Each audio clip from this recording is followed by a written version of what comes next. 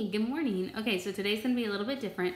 We are going to put April 1st and April the 2nd all on today's. So your mom and dad have your outline with them. And so if you look on their outline, it's on, for both days are together. So we're going to do that today. Okay, it's April. So I can't even April Fools you, but maybe you can secretly April Fool somebody at your house, okay? And then you can tell me all about it when we do our Zoom meeting together, okay? Let's go ahead and pull out your papers. Remember, it's going to be Thursdays and Fridays all together. So you have 3 handwritings and 2 phonics papers. So go ahead and pull those out, and then I'm going to start reviewing the phonics papers together. So we're going to do the one that looks like this with the bunny rabbit at the top. So we're going to do that one first. So go ahead and pull out that paper first and look at number 1. It says to mark the vowels. They did the first one for you. It has a capital letter, which means it's probably someone's name, right? Or it's an important place. So they marked it for you. There are no special sounds in any of these. It just says to mark the vowel. So don't worry about special sounds on the top part. On the bottom part are the special sounds. So look at number 2. It says to fill in the circle next to the special sound that completes the word. So point to the pictures as I say them for you so that you will know which special sound to fill in. Are you ready? Okay, let's look at the first one. Stove, stove. Trash. Pull, plate. Bath, nest. And the last one, train. So all you have to do is fill in the circle next to the special sound that completes the word and goes with the picture. So go ahead and turn this one over on the back, and we're going to see what's on the back of this one before we go on to the one that has the turtle on it. So look at the back on number 3. Hey, I'm getting better at this, right? Yeah? Okay, let's look at number 3 right here with the sun and the fish. So it says to look at the pictures and fill in the circle under the word that completes each sentence. Color the picture. Am I worried about your coloring? Nope, I'm not worried about your coloring. But I want to make sure that you are getting that reading in and filling in the circle correctly. Because remember that filling in those circles are part of the practice for that big test that we're going to take. So practice filling in those circles very carefully so that when we take that big test, you know exactly how to fill in one of those circles. Some people call them the bubble, right? So take your time and fill them in nice and neat. So I'm not going to read those sentences to you though. This is something that you should be able to read by yourself. Remember to look at special sounds if you need to. Circle special sounds first, mark the vowels, and then read the words, and then pick the word that makes the most sense. We don't want any kind of nonsense sentences, right? No nonsense words in there. So pick the one that makes the most sense. Okay, go ahead and pull out your next paper. I'm going to go over the directions with you on that one, and then you can pause the video and do them both, or you can keep watching and do everything together just like we would do for seat work. Okay, so let's go ahead and look at your next one. Your next one is the one with the turtle on it. So go ahead and pull out the one with the turtle. It's this really cute little turtle right here. So this one is a little bit different. On number 1, it says mark the vowels and then match. So there are no special sounds on this part either. They did the very first word for you to show you how to do this. So on this one, they marked the long A, silent E, and then they said cake, and look, it matches to the long A. So we're talking about the vowels that we hear. We don't have pictures right there. So we're talking about the vowels that we hear. So let's look at your next one. You're going to mark all of those. You have a long, you have a short I, a long A, a short A, a long E, and a short E. So these are long vowels and short vowels. So you're just going to match the word to the vowel that's in that word. Now let's look on the next part right here. You're going to do the same thing on this side. You're going to mark those vowels first, and then you're going to match them, which means draw those lines to the vowel, the correct vowel that is in that word, either a long vowel or a short vowel. Okay, let's look at number 2. Number 2 is the part, one of my favorite parts. If you remember in all of our papers, I tell you that I cannot wait to see the pictures that you draw. So this is what it tells you. It says to draw a picture for each sentence. Okay, so if you look right here, you have a sentence here, then you're going to draw a picture in there. And then you have a sentence here, and you're going to draw a picture in there. So remember, mark your special sounds and your vowels if you don't know the word. If you don't need to do that, don't do that, okay? But if you still need to do that, it's okay. And then when you're done, draw your picture. I'm not an artist either. Just do your very best work, okay? Okay, go ahead and turn that one over to the back, and let's see what is on the back of that paper.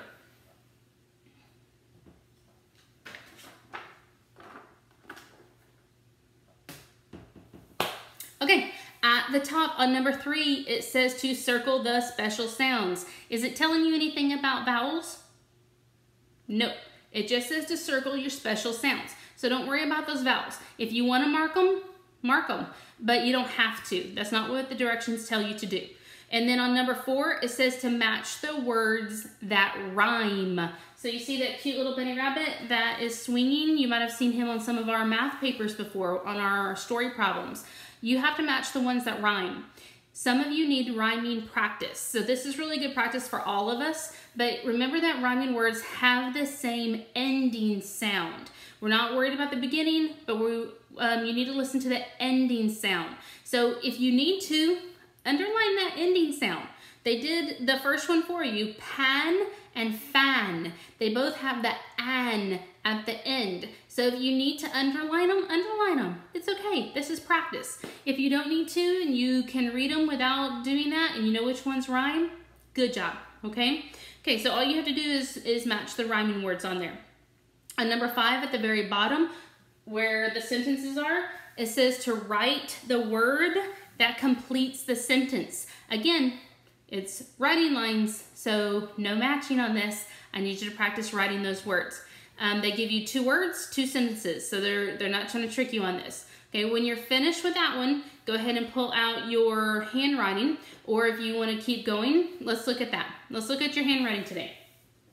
You have 2 papers on your handwriting today, and I'm going to scoot it over just a little bit so that you can see these, okay?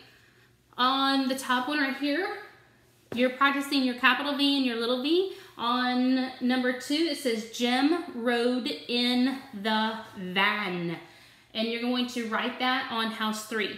House 4 says the van is dark blue, period. So don't forget, if you're coloring these, that they told you what color to color that van. It's dark blue. And then you're going to write that sentence on house 5. Don't forget those punctuation marks, because if they're not there, it's not finished. Let's turn it over to the back and see what you have on the back.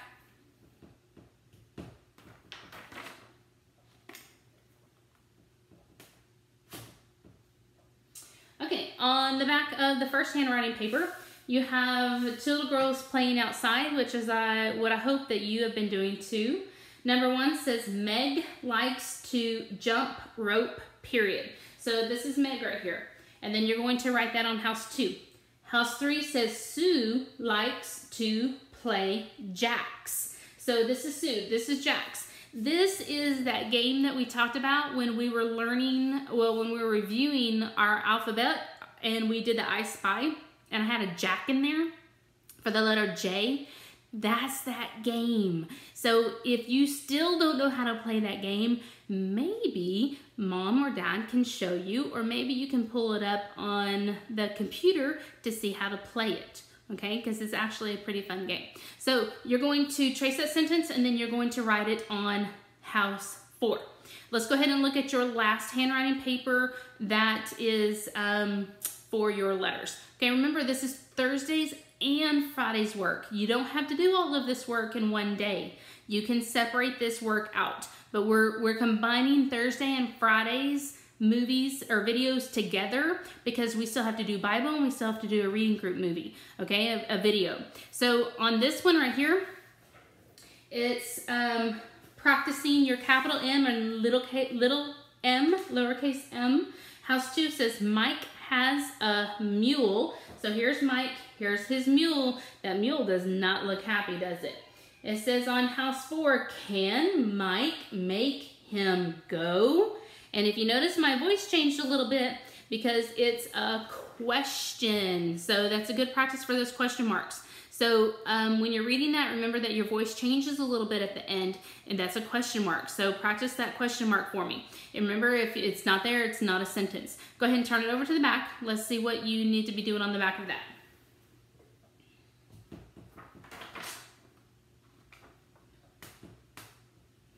Okay, on number 1, it says, the bus cannot wait. Looky there, that bus is taking off. It cannot wait for him anymore. So you're going to trace that sentence, write it on house 2. House 3 says, Greg must run fast. So here's Greg trying to catch up with the bus. And there's only one boy left there, so Greg better hurry.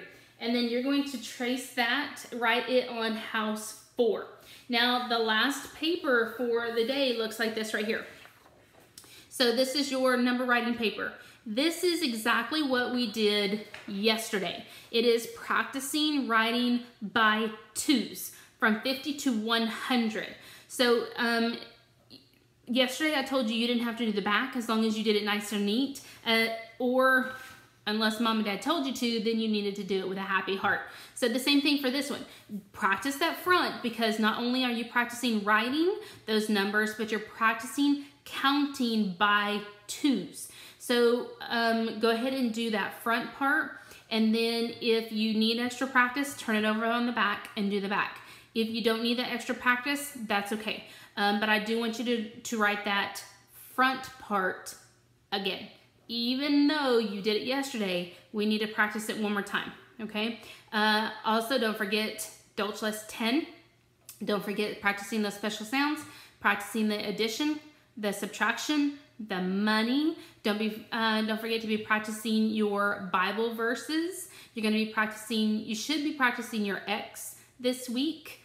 So don't forget to practice that. We're going to keep practicing Psalm 23 longer because some of us don't have that down yet. So we're going to be practicing X for this week and next week. And then we're going to practice Psalm 23 for a little bit longer.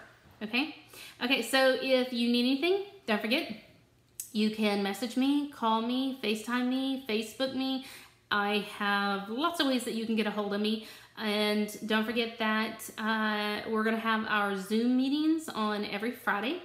So if you can, log into that, and we're going to keep practicing so that we're not all talking at one time. I might even have to mute your microphones until we can practice that a little bit more. But we're gonna play around with it, and we're gonna see what works best for us. Okay, no rules for that part. So if you have any questions, give me a call. I'm going to tell mom and dad how to do your graded papers for the week. Remember to do your very best work, and I will hopefully see you very soon on Zoom. I love you. Have a fantastic weekend, and don't forget to say those prayers. Okay, love you.